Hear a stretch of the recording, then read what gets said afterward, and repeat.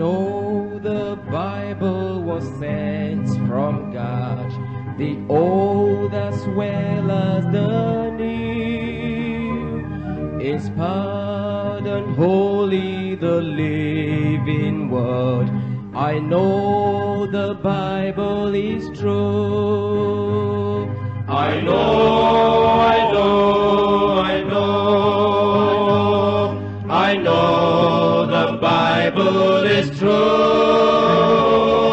The Bible is fine the whole way through. I know the Bible is true. The Bible stands like a rock undaunted mid the raging storms of time. Its pages burn with the truth eternal, and they glow with the light sublime. The Bible stands though the hills may tumble, it will firmly stand. When the earth shall crumble, I will plant my feet on its firm foundation, for the Bible stands. The Bible stands like a mountain towering far above the works of men. Its truth by none ever was refuted and destroyed. They never can. The Bible stands though the hills may tumble, it will firmly stand.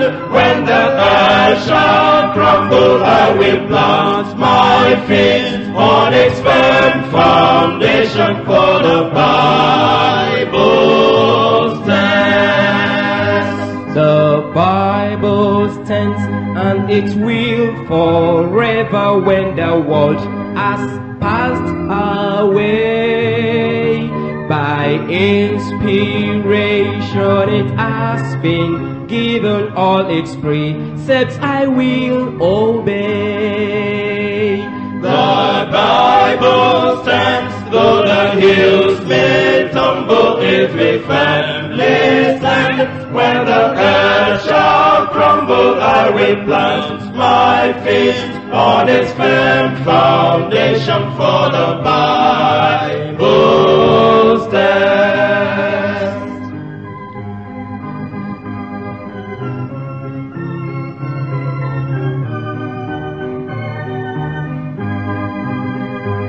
I know the story of Christ is true, His virgin glorious birth, His life, His death, and the open tomb, and His return to the earth.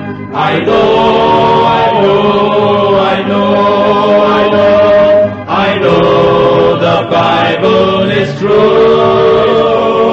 The Bible is bad the whole way through. I know the Bible is true. I know, I know, I know, I know, I know the Bible is true. The Bible is bad the whole way through. I know the Bible is true. The Bible is bad the whole way through. I know the Bible is true. The Bible is bad the whole way through. I know the Bible is true.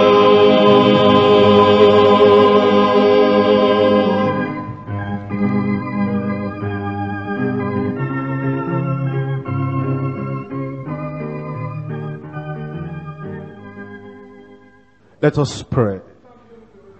Almighty God, we thank you for the beginning of this Congress this year. We thank you for journey mercies you have given to everyone. We bless your name because you have a good purpose for us here. And we're praying, oh Lord, that everyone in this congress will be mightily blessed in Jesus' name. Because it's as you bless the leadership, the membership of your church will be blessed as well. It's as you bless your church and strengthen your church that the world will be evangelized. And we're praying, oh Lord, you shower your blessings upon us, not just because of who we are, not just because of our desire, but because of the influence and the impact it will have on your church and on the world at large. Bless your people in Jesus' name. We thank you because we know you have answered. In Jesus' name we pray. And everybody said, Amen. I welcome every one of you to the Congress of this year. This year we have decentralized our Congress. At this time now, we're having this one at the headquarters church. And it has all the states of Nigeria and all the countries in West Africa with Chad, with Cameroon, with Equatorial Guinea added to them. And those of you in Gabon, you know your own date, and we're making this special interpretation into French for you, so that as you listen to the cassettes, you hear directly in your language over there too. And we're going to have another center in Zambia for the southern parts of Africa. And those of you there, you are hearing the message and you are hearing the interpretation in your language as well. And I want to appeal to you, those of you who are there in Gabon, or you are in Zambia, or any other location where you are having the Congress. I want to remind you that the Congress is a meeting of leaders in the church. In our leadership meetings, we want to give quality time to the Lord to speak to our hearts. If He wants to get us through until midnight for the evening messages, here we are. If the leaders are strong, the church will be strong. If the church is strong, the world will be evangelized. This is not a retreat. It's a congress for leaders. Those of you who are here, I want to encourage you that you will pay attention. You'll be very, very patient. We have decided in deeper life meetings that we do not time God anymore. And we do not tell God, after God has spent 1 hour, 30 minutes, we never tell God to shut up. We tell God, go ahead, evermore, give us this bread. So those of you who are here, you make sure that you do not do anything that will hinder the flow of the Spirit of God, the preaching of the Word of God. And those of you in Gabon, those of you in Zambia, anywhere you are, you're coming to the hall, it means you are ready for whatever the Lord wants to say. However long it will take Him, here we are in the presence of God. And tonight, I don't know when you are going to, go back. We didn't come here to eat. We didn't come here to sleep. We came here to listen to the Word of God, and it's going to take time. Our prayer is that God will use this congress, this gathering, to move every one of you forward in the work of God and in the will of God. Through this gathering, we want God to be glorified. We want our ministries to be expanded. We want our lives to be strengthened. We want the fulfillment and the realization of the perfect will of God in our lives as well as in our ministries. As you look at the program in your hand, we're starting tonight with the Word of God. And at the end on Saturday morning, we're ending with the will of the Lord. And that's the way it ought to be. You start with the Word. The Word works effectually in your heart, and then you move out to go and do the will of God. We're told in 1 Peter chapter 1, reading from verse 24, for all flesh is as grass, and all the glory of man as a flower of grass. The grass withereth, and the flower thereof falleth away. And then it says in verse 25, but the word of the Lord endureth forever. And here is the good news. And this is the word which by the gospel is preached unto you. It tells us that man lives here just for a short time. He will die eventually. It says all flesh is as grass. It's there today, it's not there tomorrow. And it tells us all the glory of man, the inventions of man, the achievements of man, and all the possessions of man, all the property of man, everything that human beings are running after, all the glory of man, all the things that the people of the world are desiring, he tells us, is as a flower that fadeth away. But then he tells us there is something that endures forever. There is something that lasts and lasts and lasts. And even when the whole world has been burnt in fire and everything is gone away, there is something that endures, abides forever. It tells us everything you see now, everything your heart is running after, everything that you desire, everything you want to possess, everything you think you even have, everything one day is going to be forgotten, is going to be burnt away. Even the flesh, even the man himself is going to die and is going to be buried. What man is, what man has, what man runs after, what man possesses, everything is going to perish. And then he tells us, if there is anything you ought to seek, if there is anything you ought to desire, if there is anything that ought to be on the top of the list of what you are running after, it is this word of God, which is eternal, which is infinite, and which abides forever.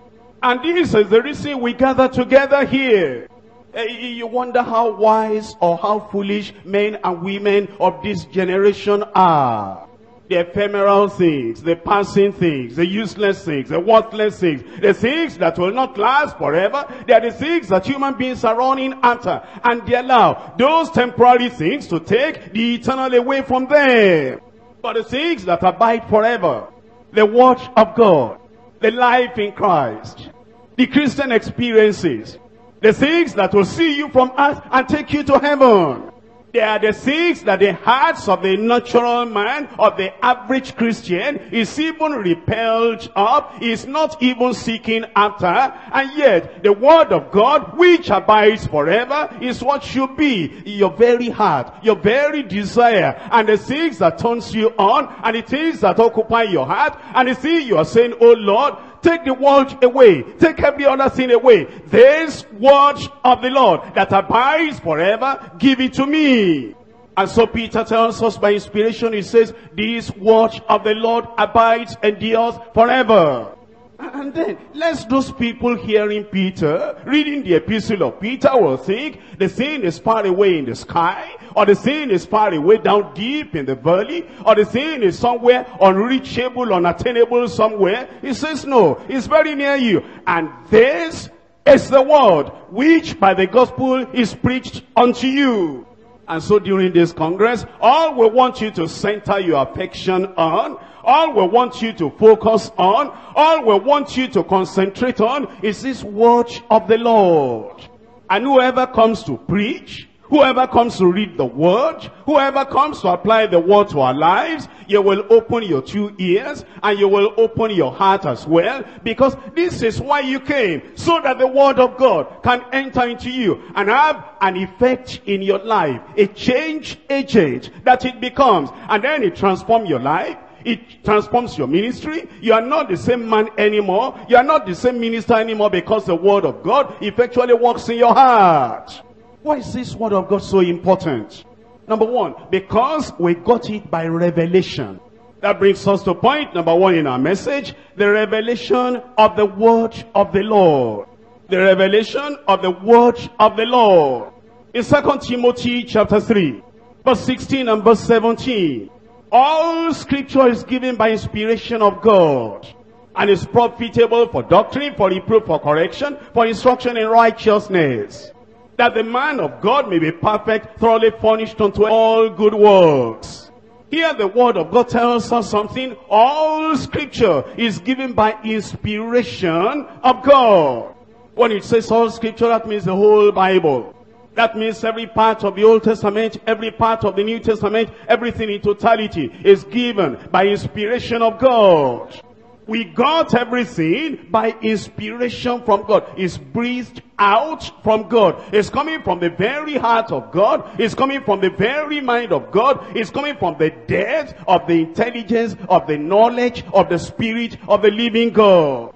And it is not just a part of the scriptures that were given by inspiration. It's the entirety.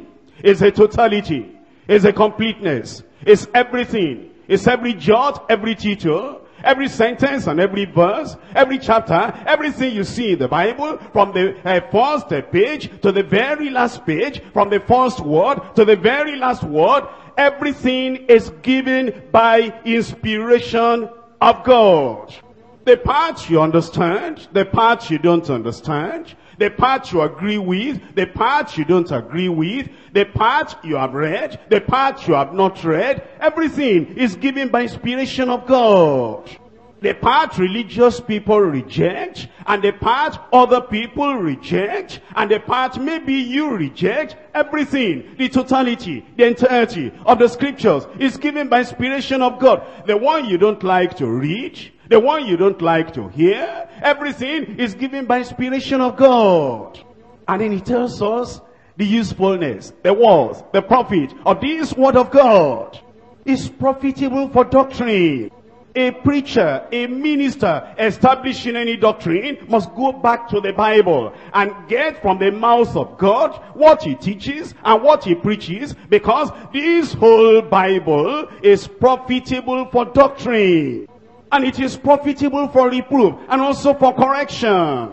You as a minister, as you begin to teach the doctrines of the Bible, you give it to your people, and then you begin to examine their lives, you begin to evaluate their Christian lives, and if there are areas they are deviating from that word of God, from the doctrines of the Bible, which you have given unto them, it is this same Bible that is profitable for the doctrine you taught, that is profitable also for reproof and correction.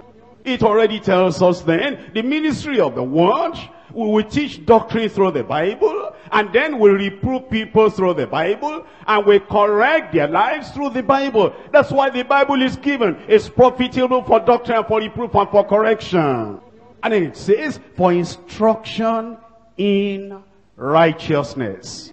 Which is then, the reason why we're teaching the Bible, and the reason why we're instructing people is to lead them from sin to salvation, from darkness unto light, from unrighteousness unto righteousness, from self unto sanctification. The reason why we're teaching the word of God is so that we can lead the people of God into righteousness. And the ultimate goal is that the child of God, the woman of God, the man of God may be perfect. How many times have we listened to the word of God? How many times do we go for a Bible study? How many times do we go for a retreat where the word of God is taught? How many times do we go for a Sunday worship where the word of God is taught? And the majority of us in our mind, we never think, I'm going to church, I'm listening to the word of God, I'm going to get to the congress, that I may be perfect. I'm searching the scriptures that I may be perfect. I'm listening to that cassette that I may be perfect. I'm here at the Congress so that all the impurities in my life, all the imperfections in my life, all the unrighteousness in my life, all the weaknesses in my life, all the humanness in my life, all the things that will not measure up to the life of Christ in my life, I'm in this Congress so that I can be made perfect. That the man of God may be perfect. If the word of God comes to you, and after hearing the word of God, that word of God leaves you the way you were before. The ministry of the word of God has not been allowed to work effectually in your life. If you come in with carnality, and after hearing the word of God, the carnality is still there. You come in with imperfection, after hearing the word of God, the imperfection is still there. You come in with impatience, and after hearing the word of God, the impatience is still there. You come in with prayerlessness, after hearing the word of God, the prayerlessness is still there. You come in with self and self-will, and after hearing the word of God, the self and the self-will is still there. You come in with hatred, and after hearing the word of God, the hatred is still there. The ministry of the word of God is to lead that child of God out of where that child of God is and lead that child of God higher. Lead you to perfection. Then it says, thoroughly prepared, thoroughly equipped, thoroughly furnished unto all good works. The word of God comes into our life to strengthen us and prepare us for higher service, for greater service. That what we were not able to do before, when the word of God comes in and it burns like fire. When the word of God comes in and it cleanses like water. When the word of God comes in and it feeds you like food. When the word of God comes in and it knocks you like hammer. When the word of God comes in and then it breaks you down, it melts you, it remolds you, it fills you, it energizes you, it gives you a new vision, it gives you a new courage, it gives you a new conviction. Then you are prepared to move ahead and do what you were not able to do before. And is prepared, furnished unto all good works. Because this word came from God. As God is perfect, his word is perfect. So there is no professor, there is no university fellow that was born yesterday and learned ABC and can put some things together and begin to say, I find this one to correct, I find this one to adjust in the word of God. Who is man that he will correct the perfect God? Because God is infallible, the word of God is infallible. Because God is pure, the word of God is pure. Because God is eternal, the word of God is infinite. Infinite in depth, infinite in height, infinite in its influence, its impact upon the lives of man. Because God is holy, the doctrines of the Bible are holy. And the word is unerring, it's infallible. You cannot find anything to correct in it. Because God is supreme. This word, this book is superior to any other book you can find on earth. It's powerful in its influencing power. And it changes lives, it transforms life. In fact, what it does in the life of man is nothing short of a miraculous transformation. And you will see that this word is of God because of the unity there. You have many authors there over many years. In fact, actually hundreds of years. And yet, even though some of the writers, pen men, did not see themselves, did not know themselves, yet you find a wonderful supernatural unity in the word. It's because God is the author of the whole Bible. Let's think about it. There is no other book on earth, whatever title it may have, that has as much influence on man, on history, on the world, on generation after generation as the Bible has. When you think of the prophecies of the Bible that had been fulfilled already all over these years, you know that this Bible has a divine origin. This is the book that reveals the might of God, that shows you the state of man, that shows you the only way of salvation. And it tells you the doom of sinners who refuse to repent and believe on the Lord Jesus Christ. And it's a book that tells you about the eternal joy and happiness and bliss of the people that believe on the Lord and live their lives according to the precepts of this Bible. In 2 Peter chapter 1 verse 21, it tells us, for the prophecy came not in old time by the will of man, but holy men of God spake as well as they were moved by the Holy Ghost. He is still telling you that this is the revelation of the Lord himself. That all those prophecies, as you start from Genesis, all through to Malachi, it says, all those prophecies did not come by the will of man, by the intelligence of man, by the opinions and ideas of men, but holy men of God spoke as they were moved by the Holy Ghost. The verse already tells us the authenticity of the Old Testament. And when Jesus came into this world, the very word personified, he didn't correct the Old Testament. He knew the word of the Old Testament to be the word of the living God and the mighty God. But already under the Old Covenant, Almighty God himself made us to understand that the Old Testament will not be the end of his revelation to man. In Deuteronomy chapter 18 verse 18, chapter 18 verse 18, I will raise them up a prophet, capital P, from among their brethren, like unto thee Moses, and will put my words in his mouth, and he shall speak unto them all that I shall command him. He's talking about when Jesus will come. And the Father said, as I put my words in the mouths of the Old Testament prophets, and from Genesis to Malachi, everything is the inspired word of God, Christ will come. I will put my words in his mouth, so that what you read coming out of Christ will be the revelation of the word of the Lord as well. Verse 19 it says, and it shall come to pass, that whosoever will not hearken unto my words, which he shall speak in my name, I will require it of him. That already makes you to look forward to the New Testament. It already gives you the conviction that even the New Testament, coming from the mouth of Jesus Christ, was inspired by the Lord himself. John chapter 17 verse 8. John 17 verse 8. I have given unto them the words which thou gavest me. All those words that Jesus spoke, Matthew, Mark, Luke, and John, in the Gospels, they are the words of the Father, coming from the revelation of the Father, given unto the Lord Jesus Christ. And Jesus said, I've given unto them the words which thou gavest me. And they have received them, and have known surely that I came out from thee, and they have believed that thou didst send me. That now already tells us that the Gospels, that we got that by inspiration as well. John chapter 14 verse 26. John 14:26. But the Comforter, which is the Holy Ghost, whom the Father will send in my name, he shall teach you all things, and shall bring all things to your remembrance whatsoever I have said unto you. How did Matthew, Mark, Luke, and John, how did they remember the words that Jesus spoke? How did they eventually write down the gospel according to Matthew, according to Mark, according to Luke, and according to John?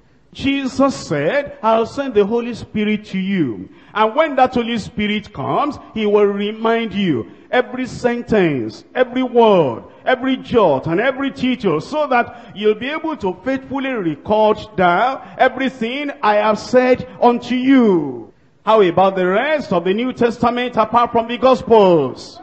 Jesus said that Holy Spirit, when he comes, he shall teach you all things. It's as a result of that, we have the epistles. It's as a result of that, we have everything all through to Revelation. John chapter 16 verse 13. Howbeit, when he, the Spirit of truth, is come, he will guide you into all truth. For he shall not speak of himself, but whatsoever he shall hear, that he shall speak, and he will show you things to come. You can see then that the Old Testament, the New Testament, they have come to us as revelation of the word of the Lord.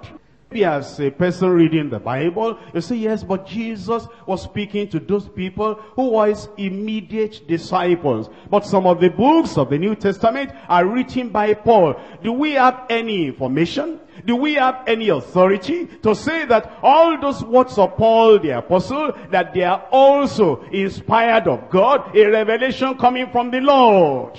In Ephesians chapter 3 verse 3. Ephesians chapter 3 verse 3. How that by revelation he has made known unto me the mystery, as I wrote afore before in a few words. Whereby, when ye read, ye may understand my knowledge in the mystery of God, which in other ages, what you have in the Old Testament, was not made known unto the sons of men, as it is now revealed unto his holy apostles and prophets by the Spirit. So it is very clear that the same inspiration of the Spirit of God that you have on all the writings in the Old Testament, the same inspiration is claimed for the Gospels, and the same inspiration is claimed for the epistles, both of the immediate disciples and apostles of Jesus, and the apostles that came after, like Paul the apostle. The same inspiration is claimed for them. From Genesis then to Revelation, you have the revelation of the Lord given by the inspiration of God. That's why it tells us in Proverbs chapter 30. Proverbs 30 verse 5. Every word of God is pure. He is a shield unto them that put their trust in him. Add thou not unto his words, lest he reprove thee, and thou be found a liar. As we see that the totality, the entirety of the scripture has been given by inspiration of God, he then tells us, not only even tells us, he warns us of the great danger of adding to that word, and the great danger, and the great damnation, and the great judgment, indignation of God, eternal wrath of God, that will come upon the people that subtract anything from the word of God. In Revelation chapter 22 verse 18, for I testify unto every man that heareth the words of the prophecy of this book. If any man, no matter who you are, if any man shall add unto these things, God shall add unto him the plagues that are written in this book. And if any man anywhere, here or there, if any man shall take away from the words of the book of this prophecy, God shall take away his part out of the book of life, and out of the holy city, and from the things that are written in this book. What you have in your hand then is the revelation of the word of the Lord. What you'll be reading and studying this week is the revelation of the word of the Lord. What we're calling upon you to believe and to put your heart in and to put your faith in is the revelation of the word of the Lord. The challenge we are bringing to you during this Congress is that you will read this word, you will believe this word, you will preach this word, you will practice this word, you will obey this word, because it is the revelation of the word of the Lord. But as we look at the word of the Lord, there are two different attitudes people have. Some reject, others receive. That leads me to point number 2. The rejection of the word of the Lord. The rejection of the word of the Lord. As the word of God comes out, there are people that reject. And when we talk about rejection, rejection comes in various ways. For the children of Israel, there were some of them that reject totally the word of God without accepting any part of it. There were some of them that accepted some and rejected just a part. You see, of the children of Israel, some of them just told the prophet point blank, what you have said, according to the word of the Lord, we reject, we refuse, we are not going to obey. Total rejection. Other people like Saul, they had selective obedience, selective rejection. They accepted and they practiced the ones that were convenient for them and the ones that were popular, and they rejected the ones that were not very popular, suitable for the flesh. Others, like the Pharisees, they accepted the external implication or interpretation of what they read, but the spiritual, internal, inward impact and demand of the word, that they rejected. But the word of God makes us to understand the great loss, the judgment, the indignation of God, the eternal suffering of the people that reject any part of the word of God. In Jeremiah chapter 44, reading from verse 15. Jeremiah 44 verse 15. Open your Bible. If you are not able to read the Bible, it disqualifies you already in the sight of God as a minister of the gospel, because you have no right to take the Bible, read to other people, when you yourself, if you are not willing to read the Bible, you are disqualified as ministers.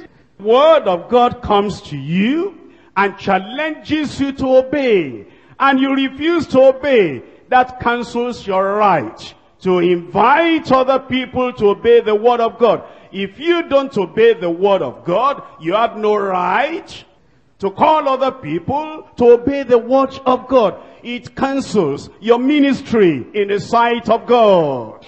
If your heart does not retain the word of God, you do not have any right to command other people that their hearts should retain the word of God that you are preaching. Your own rejection, your own refusal cancels the call of God upon your life to be a minister of the word. If God cannot get your attention to hear the word of God, to read the word of God, to meditate on the word of God, to exalt the word of God above anything, everything in your life. If God cannot get your attention and teach you what he wants, it means you too, you are not qualified to be an instrument in the hands of God to call other people to listen to the word of God. Your rejection of the call of God upon your life to listen to the word of God cancels your ministry. I don't care what they call you, overseer, bishop, coordinator, anything. If you reject the word of God, the Lord has rejected you from being a minister. You see how these people in Jeremiah chapter 44, how they reveal the state of their hearts. See how these people just told Jeremiah point blank. They didn't even hide it, that this was their attitude of rejection of the word of God. Please, turn the cassette over.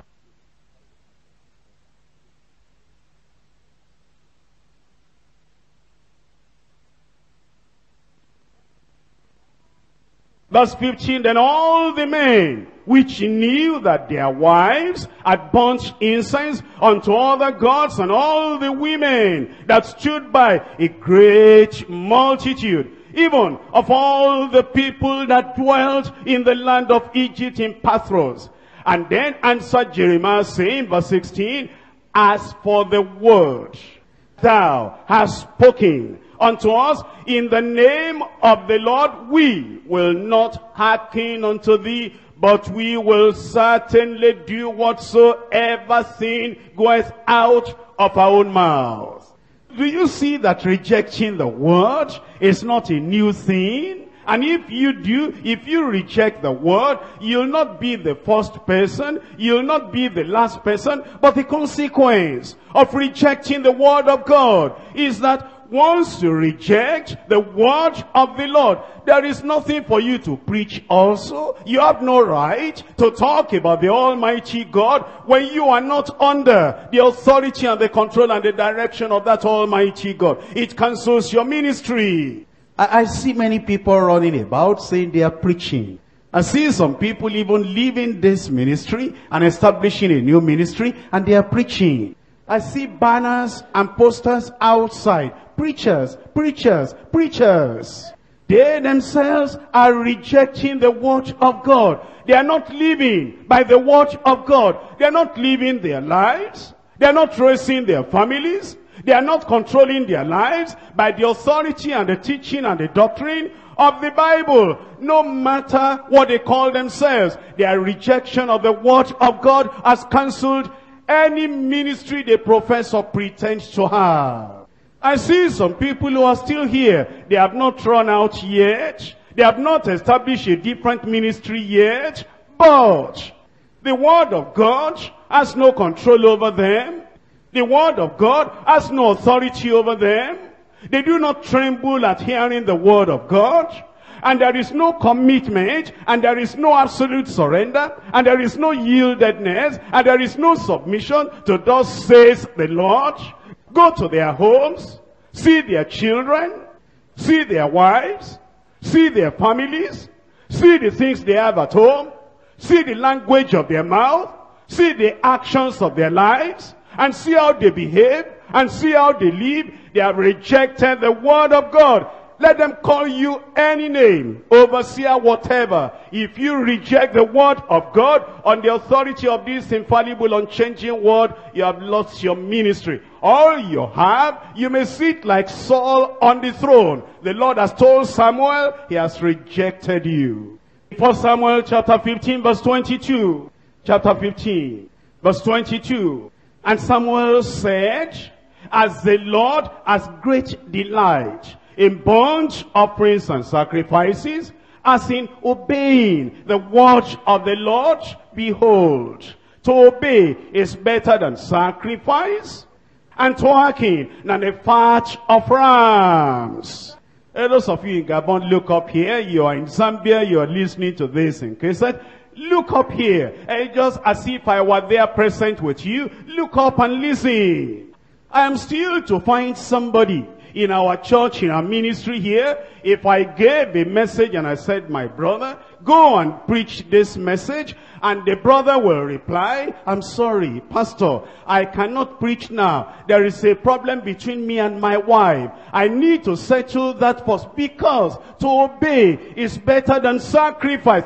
I'm still to find somebody that we're going to come and officiate. And the fellow will say, I'm sorry, I cannot officiate. My son has put a girl in the family way. My daughter has become pregnant. I am disqualified. Pastor, you didn't know, that's why you are telling me. But I remember the word of God. To obey is better than sacrifice, and to hearken than the fat of rams. I'm still to find somebody we give assignment to or seminar to, and the fellow will say, I'm sorry, I cannot do that now. In my place of work, they accuse me of fraud, and the policemen are after me, and it will not glorify God if I stand on the pulpit. I'm talking about righteousness and holiness, and I'm telling other people to come to the Lord and live a straightforward life, when the badge of fraud is upon my neck, upon my forehead, in my place of work. Excuse me, let me go and settle before I come back to offer any sacrifice. Many people don't understand. They do not understand that obedience is better than sacrifice. In verse 23, for rebellion is as a sin of witchcraft. When Saul came to the throne, he searched for all the witches in the land, and he drove them away and destroyed them. And Samuel said, Saul, in the sight of God, you are like a witch or a wizard, because rebellion is as a sin of witchcraft. How many of these ministers, deliverance ministers, running after witches, running after wizards, chasing wizards away, and chasing witches away, and praying and fasting, and if they point out anybody, you are a witch, you are a wizard, they will do anything to drive them away, while rebellion is inside their heart, disobedience is inside their heart, and they will not totally obey the Lord. What did Saul do? Saul did not slap Samuel. Saul did not disregard Samuel in a direct way. All that Saul did is that part of the word that Samuel had told him, of the word of the Lord, Saul did not carry it out. It was that partial disobedience that Samuel referred to by the Spirit of God. You are rebellious, and your rebellion classifies you as a witch, as a wizard in the sight of the Lord. How many of the people here, prayer warriors, running after witches, that one has evil spirit? How many of the women here, I dreamt about that woman, she has familiar spirit, I cannot do anything with her. But your rebellion is as bad, as evil, as iniquitous, as witchcraft in the sight of the Lord. And that's the word of the Lord. Verse 23, and stubbornness is as iniquity and idolatry. How many people now even take stubbornness as a good quality? The more you can be stubborn, and the more you can show openly, physically, directly, that you are not one of these weak, humble, gentle people that will sit down when they say sit down, that will stand up when they say stand up, that will be patient when they say be patient. You are not one of these weak people. To show that you are strong is then you show stubbornness. And then, if in your district or local church, they say, this one has been coming to church for 1 year, and we saw idol inside our house, and then you say, Pastor, make announcement, these are the people spoiling our church, drive them out. Anybody in this, our deeper life church, having idol, bowing down to something, she must not be here, drive her out. My friend, go and sit down. Your stubbornness classifies you as idol worshiper. And in verse 23, the latter part, because thou hast rejected the word of the Lord has also rejected thee from being king. When we reject the word of the Lord rejects our service, he rejects our sacrifice, he rejects our ministry. We're nothing in the sight of God. Once disobedience to the word of God is there, can salvation be there plus sin? Can sanctification be there plus disobedience and rebellion? Once disobedience or sin, once it is there, salvation is gone, ministry is gone. In Hosea chapter 4 verse 6, my people are destroyed for lack of knowledge.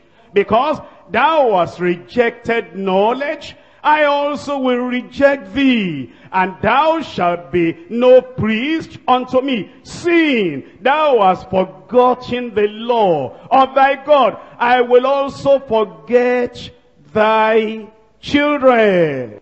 I've been trying to get Deeper Life Bible Church to come back to the Bible. And I've been trying to tell Deeper Life Bible Church in recent weeks and months and years that once the parents reject the word of God, that those parents, those people, ministers, they are not qualified anymore to serve the Lord. You see what it says here? Because you have rejected knowledge, I also have rejected thee. And that rejection means you will no more be priests, officiating ministers for the Lord once you reject the word of God. And then it says, seeing that you have forgotten the law of your God, I will also forget your children. I've been trying to tell our church at the headquarters here that all these youth choir, young people, they may sing like Nightingale, and they may play instruments like Beethoven or Handel. If they reject the word of God, if the impact of the word of God, obedience to the word of God is not in their lives, we reject their singing, we reject their playing. The only condition that anybody, young or old, you parents or your children, will step on Deeper Life platform, pulpit, and sing, play instrument, and do anything, is that I see that this word, from cover to cover, this word in every doctrine, this word in everything it says, that you bow before it, you surrender to it, you yield yourself to it. Otherwise, no matter who you are, you're coming from the campus, you're coming from a secondary school, you're coming from your professional tower, wherever you are coming from, once you reject this word, we reject your ministry. You can preach like Spurgeon, who cares? It is when the word of God is settled in your heart, and you accept the word of God, and you live by the word of God, that we can walk together, whether you're a child or you're an adult. That's the word of the Lord. Take it, please.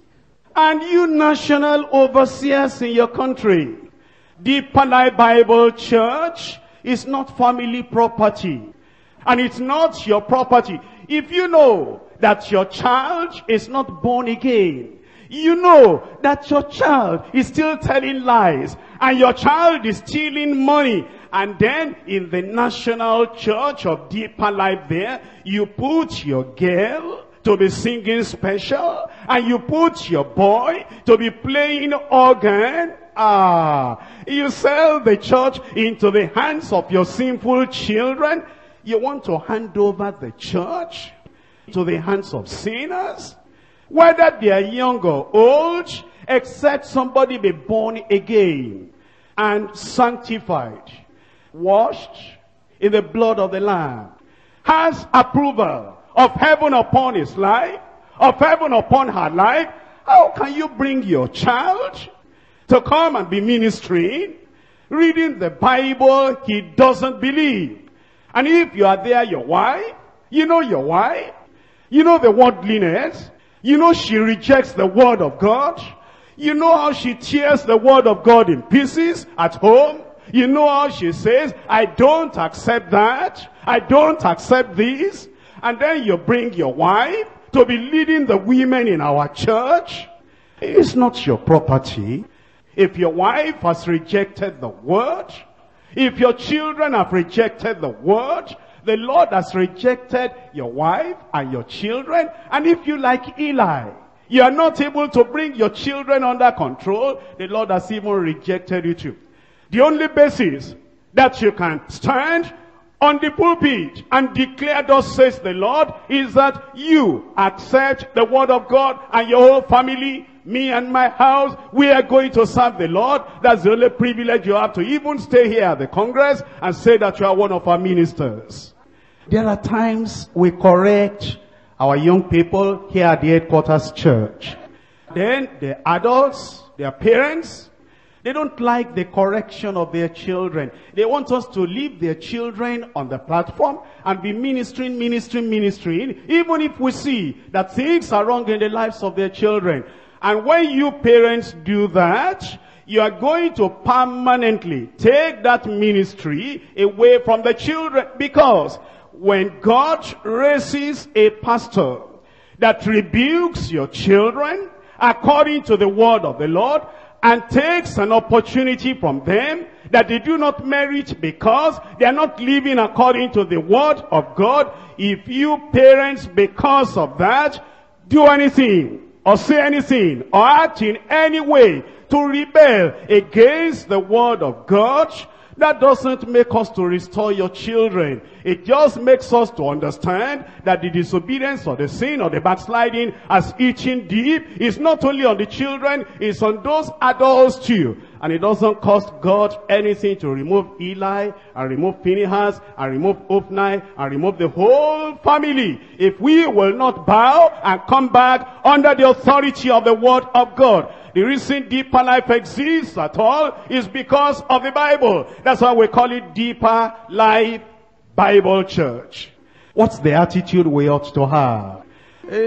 Sometimes it surprises me when we all come together. And then I see some people who are supposed to be ministers. Whether they are women like the women there, or they are men like the men here.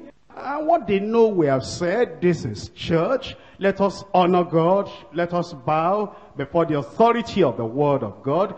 And then we come in to show us they are not part of the humble, accepting people of God. As we come in, they deliberately begin to do things that we have corrected. It only disqualifies you from being a minister of the word of God. Even if we don't know your name and we have not removed you physically, God has removed you.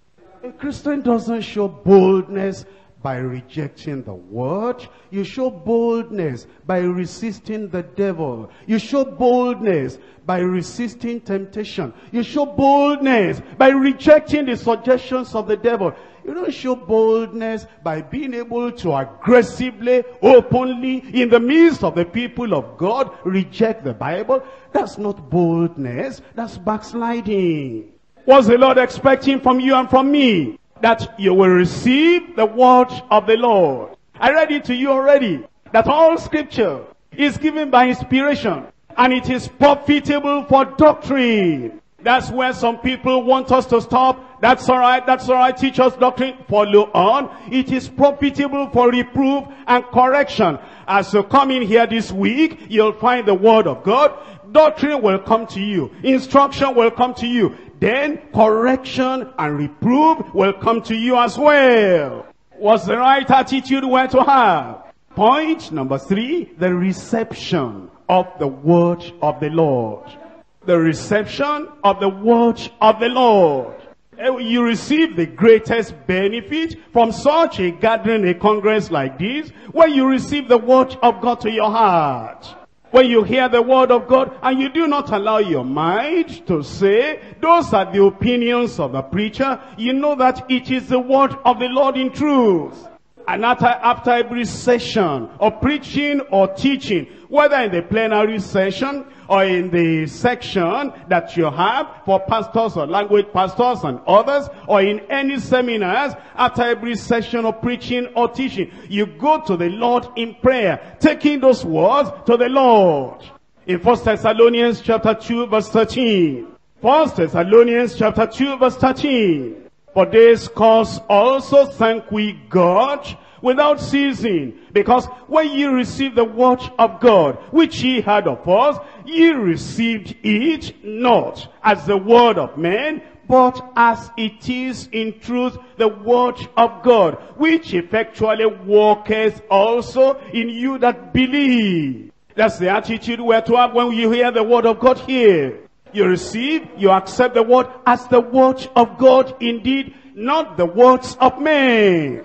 And your attitude to the word of God will be an encouragement to people around you and to those who see you, the way you accept the word, the way you receive the word, the way you believe the word, the way you subject yourself to the word, and the way you pray after hearing the word. It will be an encouragement to all the others around you. If they were having the tendency of being careless, they'll be serious when they see your good attitude. In Acts chapter 17 verse 11. Acts 17:11. These were more noble than those in Thessalonica, in that they received the word with all readiness of mind, and searched the scriptures daily, whether those things were so. And that's why the Lord has brought us together this week. For you to be like the Berean Christians and like the Thessalonian Christians. Receive the word with all readiness of mind. When it comes sharp like a two-edged sword, receive. When it comes like a crushing hammer, receive it. When it comes with the burning heat of fire, receive it. And when it comes like water, washing you, encouraging you, comforting you, receive it. When it comes like oil that suits the source, that the sword of the word has created, you receive it. When it comes like honey and it is sweet to your taste, you receive it. When it comes bitter like gall and it appears it bitter in your taste, because Jeremiah said, I took that word. Ezekiel said, I took that word. And both of them said, when it entered our mouth, it was sweet. When it got inside, it was bitter. When it comes in and it's bitter, with the correction and with the instruction and with the rebuke and with the reproof, you receive the totality of the word of God. And you take it to the Lord in prayer. Our meeting here, this should be a congregation of adult, matured ministers who are asking the Lord. They want the Lord to take them to higher ground. This is not a congregation of babies. That during the prayer, you then be clapping your hand as if you want to stop the person that is praying, as if you're in a hurry, as if they forced you to come in here. We want to be serious here. We came to receive from the Lord. We're ministers. And it is as God develops you and strengthens you and lifts you up, He'll send you back to where you came from to go and strengthen your brethren. The future of this church depends on how you receive the word during this congress. If you do not receive, there's no future for this church. If you're in a hurry and you don't want to hear everything the Lord has for you, there's no future for the church. If we cannot deny our stomach what it wants and concentrate on the Lord and pray until the word of God has effect in us, there'll be no future for the church. And those who hinder us, those who disturb us, those who do not want us to pray, those who do not want the word of God to have its authority and effect in our lives, they don't love our church. They are just here. They don't want us to have revival. They don't want us to become better. They don't want the church to grow. Those who are here and they are not encouraging us to take in the totality of the word and to pray until God does something in every minister. They are here not because they love the church, but because they hate the church. And they want the church to crumble, to fall, and to be like all those other churches outside. Those are messengers of Satan who are here. If you love the church, and you love God, and you love the Bible, and you love the perishing world out there, you're going to come in here and sink in the word of God. And even if the word of God is cutting you or crushing you, doing whatever, you say, Lord, do it. Make me nothing until you become everything in my life. Those are the people that love this church. Who are the people there that came into this church and saw the glory of the first temple. Who are the people there? Among you adults, those of you that came in the 70s, and you saw church, and you saw ministry, and you saw deeper life. How many of you are there that knew the glory of God upon this church? And even the people outside, in the various places of work, they'll be writing to us. They want our members to work for them. And if anybody wants to marry the daughter of anyone, the parents will say, if you have dowry, pay. If you don't have dowry, go. Because I know you are deeper life. How many of you there know the glory of the first temple? Look around. How many of you here, when deeper life member is coming on the way and is walking, and a witch or a wizard is coming and sees that shining star, that mark of the Lord upon the deeper life person, that witch will run away?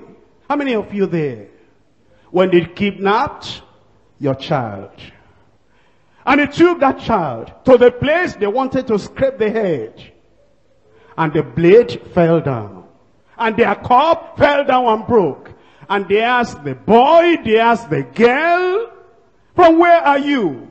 And the boy said, our family is of deeper life. And all those people scattered, and they ran away. And they brought the child to the road. And the child did not know where he was going. And an angel came from heaven and put that child in the vehicle and rode with that child and got near the house and said, boy, do you know your house? And the boy says, that's our house. And the angel vanished. How many of you know that? How many of you here knew the herbalists that wanted to hurt a deeper life member? And instead of being able to hurt the deeper life member, is a herbalist that died. And everybody started broadcasting in the village, deeper life, don't touch them. Now, they kidnap your children now, we don't see them. Many things are happening now. Some of you women get pregnant 1 year, 2 years, you have not delivered. Some of you say that they are running after you in the dream, and you mention the name of Jesus, and the name of Jesus is not powerful and mighty in your mouth. How many of you there know the glory of this temple in the days gone by? That's why we're here. If you want that glory to come back, rise up and pray. Let the glory come back. Let the glory come back. Let the glory come back. Let the power come back. Let the seriousness come back. Let the holiness come back. Let the submission come back. Let the yieldedness come back. The glory of the former house. We didn't come here to play. Do you love the Lord? Do you love this church? Or you want it to crumble? It doesn't concern you. It doesn't concern you. It doesn't concern you. Even if the devil comes and takes over this church, it doesn't concern you. The word of the Lord. The word of the Lord. The word of the Lord in the mouth of a deeper life preacher. In the olden days, they said we were the only one that know how to preach the Bible from cover to cover. In the olden days, they said, they accused us that we felt we were better than any other Christian in the country. Where is that glory? Where is that glory? Where is that glory that will come here during this Congress and receive the word of God as the word of God and not the word of man?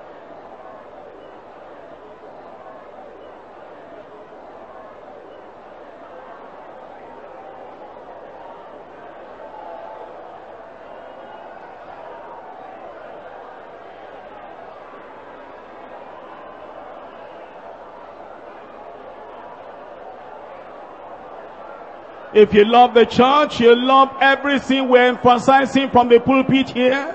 If you don't love the church, you are going to rebel more and more. You are going to refuse, and you are going to be stubborn more and more. If you don't love the church, It doesn't matter to you whether we get back the old glory, the former glory or not. All you want is to finish in time and to serve your tummy and to serve your belly and to eat your food. That's all you want. That's all you want. The glory of the Lord coming upon the church of the Lord is not your concern.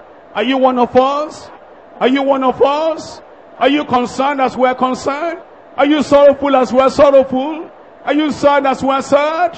Are you one of us? Do you want the glory of God upon our church? Do you want the power of God upon our church again? Do you want that protection of God upon our church again? Are you one of us? Are you one of us? Are you one of us? Or somebody else sent you there to make our church to fall? Somebody sent you. Somebody sent you. Somebody sent you and taught you what to do to hinder the preaching of the word of God and the preaching and the power of the Lord in our midst. Who sent you? Why don't you turn around and say, I will love God, I will love the Bible, I will love the church of the living God?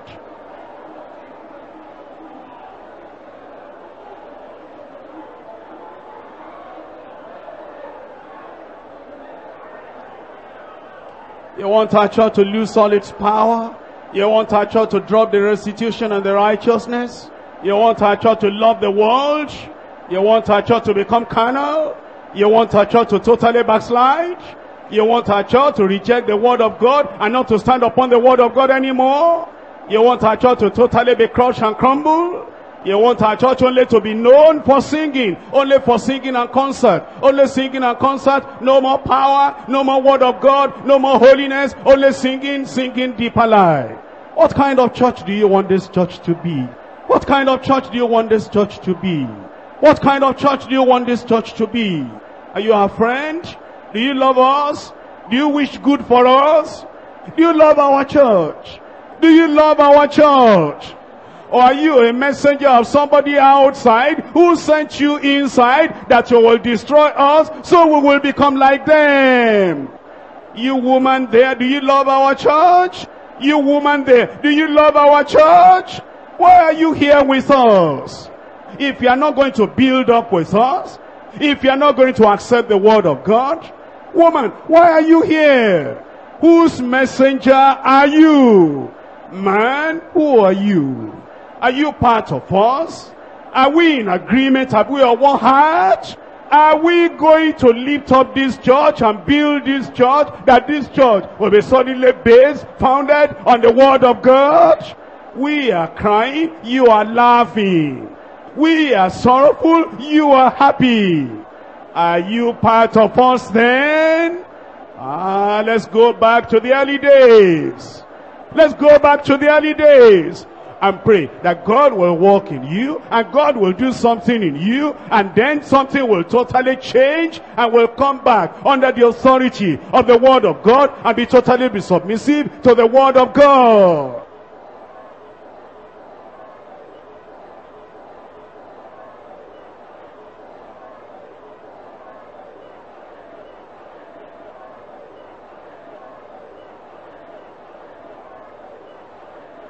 Your attitude to the word of God during this congress will determine what God will do for you, do for our church, what will bring revival. If you love the word of God more than ordinary food, it will show. If you love the word of God more than sleep, it will show. If you love the word of God more than your own preconceived ideas, it will show. Are you receiving the word or are you rejecting the word? If you have rejected the word, the Lord has also rejected you as a ministering woman, as a ministering man.